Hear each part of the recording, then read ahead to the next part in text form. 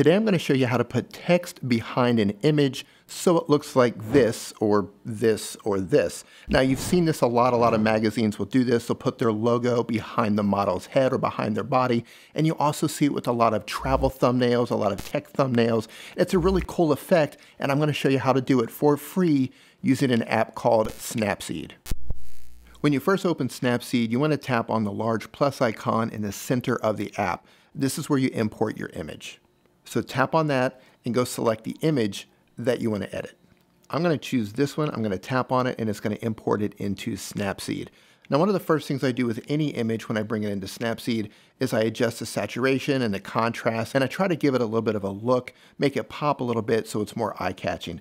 Now, the easiest way to do that is make sure Looks is selected down at the bottom, and it's going to show the filters all lined up along the bottom. Go through and tap on the filters to try to find something that looks great for your image. The ones I use the most are Pop and Accentuate, but for this one, I'm going to keep it on Pop. Now you can also do this manually, and that's how you can really dial in the look of your image to get it looking exactly how you want. And at the end of this video, I'm going to link out to another video that I made showing you exactly how to do that. It's a lot easier than you think, so make sure you stick around to the end of the video. Now once you have your filter selected, if you are going to use a filter, tap on the check icon down at the bottom, then tap on Tools, and then scroll down to the bottom and tap on Text. Now you can see that it's added some default text. It says double tap here to change text. Now this is where we're going to add the word or words that you want to put behind your image. So I'm going to double tap that, and this is where I'm going to change the text to add my word. Now words are important here, and you want to choose the correct word or words to add context to the image. This particular image, she's out hiking, she's backpacking, she looks like she's ready for adventure, so adventure is the word that I'm going to use. Okay, now I have the word adventure on top of the area that I want to erase, but I want to make the words a little larger. So I'm going to use two fingers and I'm going to pinch and zoom and enlarge the text. I can also move it around and place it wherever I want on the image. And you're going to see the little lines that show up here on the top and the bottom and the left and right. They help you align the text to center things up on the image. Now, I like the size of this, but I'm going to show you how you can tweak it a little bit more. If you look down at the bottom, you're going to see this little icon. I don't even know what you call this thing, but if you tap on it, this is where you can choose the fonts. As I tap through the fonts here, you're going to see that they change. And some of them are easy to read, some of them are difficult to read, and they have a lot of different options here. You choose the one that works best for you. For my thumbnails, I like text to be large and bold and easy to read, plus it just looks a lot better. So I'm going to run with this one.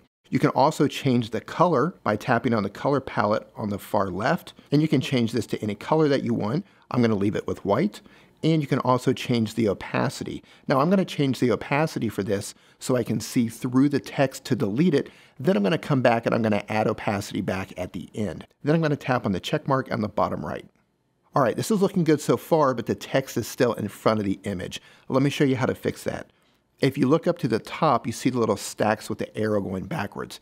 This is your edit stack. If you tap on that, go down to View Edits, what's going to show up along the bottom right are all the edits that you've done for this photograph. Now, when I tapped on the pop filter, these are the edits that it added built into the pop filter. And then, of course, I added text on the very top.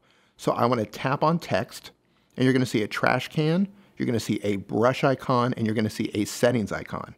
What you want to do is tap on the brush icon in the center. And there goes the text. But that's not a big deal because you can bring the text back by tapping on Invert over here on the left-hand side. Tap on Invert, your text comes back, and this is where the fun begins. Now with two fingers, you want to pinch and zoom, and you want to enlarge the image. Now you can see because we changed the opacity, you can see through the text, and that's exactly what we want. So I'm going to take my finger, and I'm just going to start rubbing along and deleting the text. And I'm going to keep it as close to the edge as possible. Yeah, just like that. Now, if you make a mistake and you erase too much, that's not a problem at all. What you want to do is go down to where it says 0 text, and you want to crank that up to 100, and that's going to bring the text back. Then you can go back and actually paint where the text is, and it's going to bring it right back. And then to remove the text, you go to the other side, tap on that, and bring it down to 0. Then you can go back and erase some more. You can do this as many times as you want. I make a lot of mistakes when I do this. So you can add it and delete it and add it and delete it, whatever you have to do to make sure you get a sharp edge. Now I still have a lot of text to remove, so I'm going to speed this process up. I'm going to play it and fast forward. And then once I have everything deleted and exactly where I want it, I'll come back and explain some more.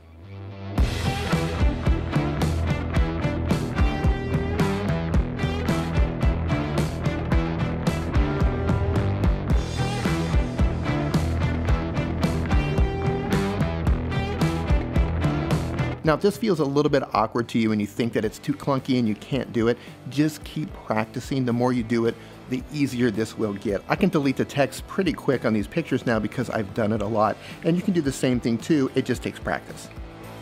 And now that I've come to the last part here, everything is erased, and I'm going to zoom out and I'm going to look at the picture. Now, everything is erased and that looks great. The text is behind the subject model, and that's exactly what I want.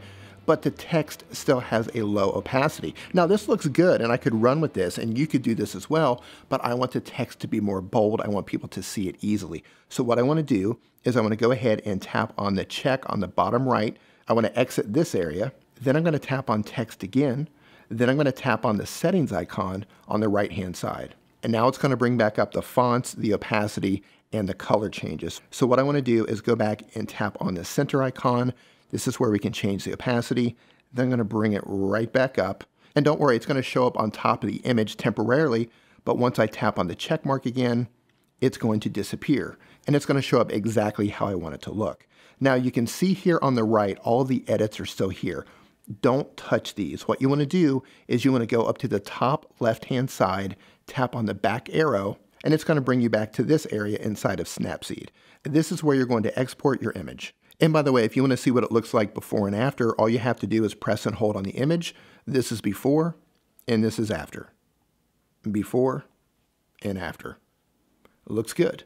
Okay, now to export this, what you want to do is go down to the bottom right-hand side, tap on Export, and it's going to give you a couple of options here. You have Save, Save a Copy, and Export. If you save or save a copy, that's going to allow you to open this image back up to make additional edits to it. Maybe you want to change the color of the font. Maybe you want to remove the text and add new text. You can do this if you save a copy of it, or if you save it, it allows you to make changes after you've saved it. But if you're ready to go and you're ready to export this and you don't think you're going to make any changes, simply tap on Export at the very bottom. It creates a copy with permanent changes.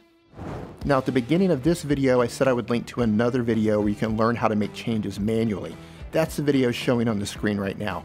Go ahead and tap on that video and I'll walk you through the process of learning how to adjust your images manually to make them pop and come to life. Thank you so much for watching. I do appreciate it, and I'll see you in the next video.